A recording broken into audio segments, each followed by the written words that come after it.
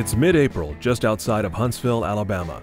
High school and college students from across the country have gathered at this farm to complete a project started 8 months earlier and could affect the rest of their lives. Their journey to the stars starts here.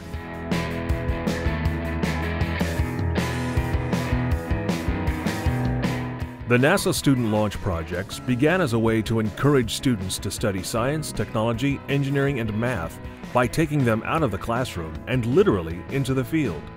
These young scientists design, build, and test reusable rockets carrying a scientific payload they create. The goal?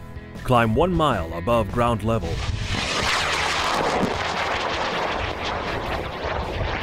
and drift safely back to Earth. And there's the chute deployed. Beautiful chute in a beautiful sky.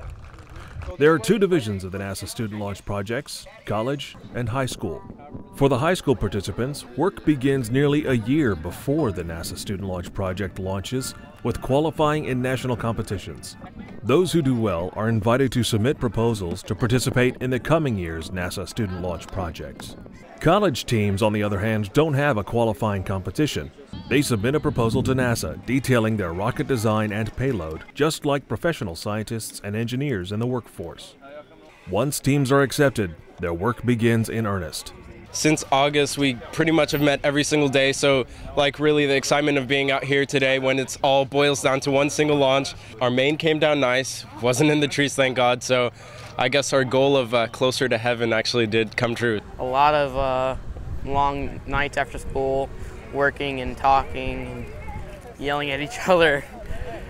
The program fosters an interest in aerospace and encourages the use of science and math skills in a hands-on setting.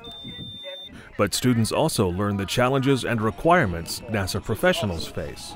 For example, students work closely with propulsion engineers at NASA's Marshall Space Flight Center in Huntsville. They meet via video teleconference to give detailed reports of their progress and receive valuable feedback from the same people who built the Saturn V, the Space Shuttle, and are designing America's next generation of space vehicles. And we go through a conceptual design, a preliminary design, a critical design, which is also your final design. Then we go build it, and then you do your verification and your final flight readiness review. We do the same thing with the students. So we run them through the paces, and they see what the engineering design cycle is all about. I mean, we step them through step by step, tell them what to expect each step along the way and where they should be and everything. And it's really awesome. The students love it. They have to do reports, make up a full package for us, and it's really great practice for them to document their designs. Anybody can go build something in the garage, but to sit down ahead of time and plan out what you're going to do, and then do the drawings and think about everything, and then document it, for your design, and then once the design is complete, to document exactly what you have done is a really good exercise, and the students love it, the teachers love it, because it's a great opportunity for them to work on writing skills, technical writing, or just grammatical writing, and it's just an overall great project. These scientists and engineers suggest ways to make the student rockets more efficient and safe, a valuable learning experience not lost on this group of future rocket engineers.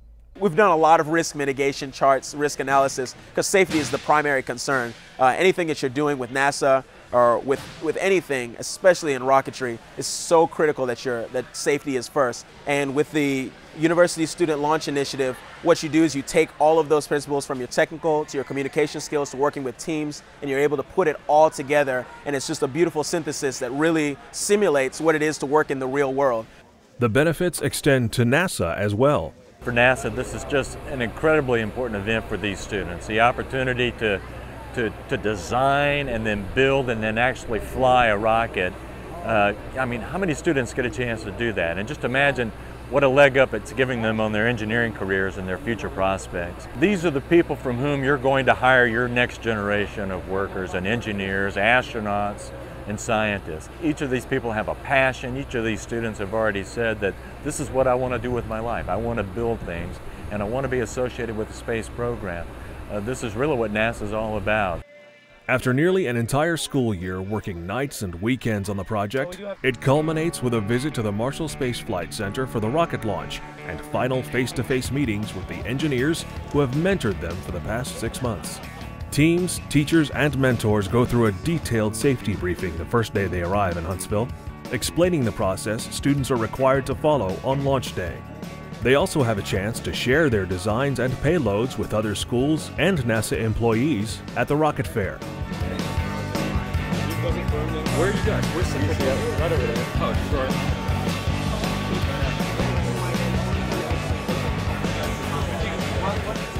After an exciting day of comparing notes and general camaraderie, teams are encouraged to get a good night's rest in anticipation of a full day of rocket launches. The excitement builds as students arrive at Bragg Farm just north of Huntsville and begin assembling their rockets. Before they can even approach the launch pads, they have to visit the range safety officer with a checklist of improvements they made in just the last 24 hours. Last night, we did hardware checks with all the teams where we took all their rockets completely apart. We identified a couple items and we wrote it down on a list. So they brought that list with their corrections up here and we checked it off. So we looked to make sure that they fixed what we asked them to fix, and they have. And so now they're just going back to put their rocket together and go fly. Once the rocket passes a final safety check, the team takes their checklist to the launch control officer, who reviews the flight card, verifying the type of rocket and payload. NASA gets some help from some of the top amateur rocket enthusiasts in the country, who share the agency's vision of the student launch projects. Get students to understand about aerospace technology, get hands-on experience with it, and experience launching their own rockets in a controlled and safe environment. The students are actually the future of aerospace for America. Another group with eyes on this event is the Student Launch Project corporate sponsor ATK, the same company that tested and built the solid rocket booster for the space shuttle. As the producer and manufacturer of solid rocket boosters, this makes sense for us to support rocket launches. And it's important because this is our future workforce. So these kids are wonderful and we love talking to them about their payloads, and there is nothing better than getting out here and launching rockets as they're getting inspired and learning about science and technology for our future workforce. Why isn't this cool? I mean, we launched off high-powered rockets. We got to test blowing up black powder. You know, during class every day, you know, building the rockets, it was a real good hands-on experience. It was awesome. Students learn quite a bit more than just the science of rocket propulsion. They learn about presentations, speaking to the media. So it looked like a really good straight flight, and I'm happy with what we got. And maybe most importantly, how to work as a team. We all share a love for rockets, and we all work hard together, and it's just fun.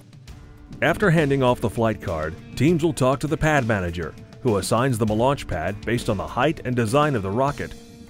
Finally, the pad is armed for flight, and after months of late nights, heated discussions, crash and burns, and presentations to real rocket scientists.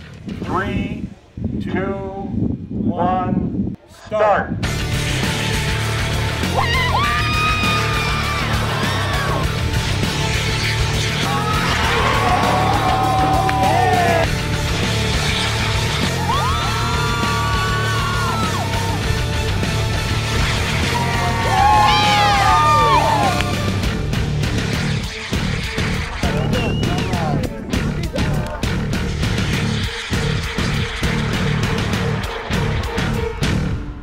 Teams can earn awards in both the high school and college divisions, but ATK supplies a cash grand prize to the top college team. But for all the students, the rewards are plentiful.